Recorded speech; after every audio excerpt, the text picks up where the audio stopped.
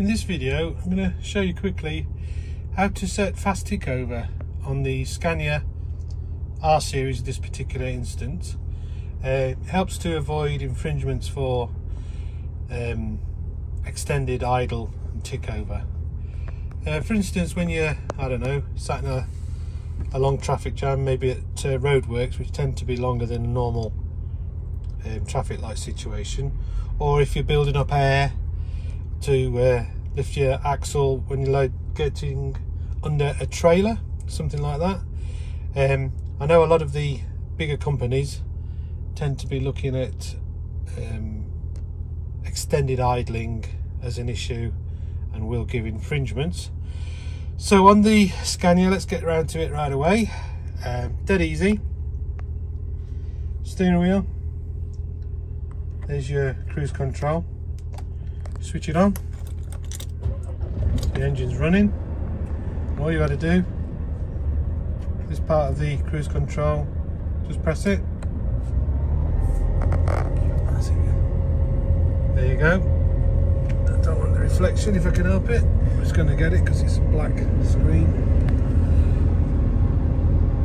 So yeah, so off.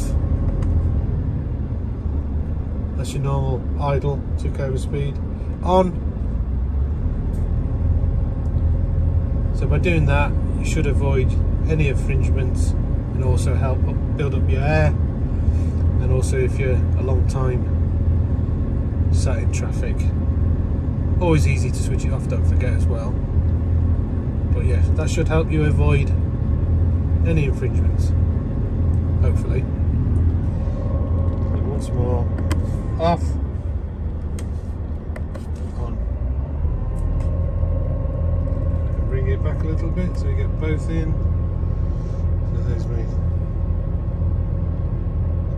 That should be okay. So that's on, off.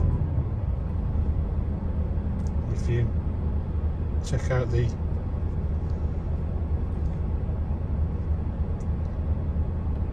rev counter, up she goes.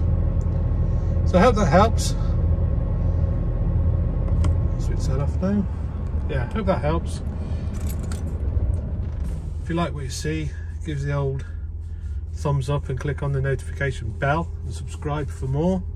It all helps with the algorithms and YouTube. Thanks for watching. Please like and subscribe and click on the bell notification button for more. It all helps with the YouTube algorithm.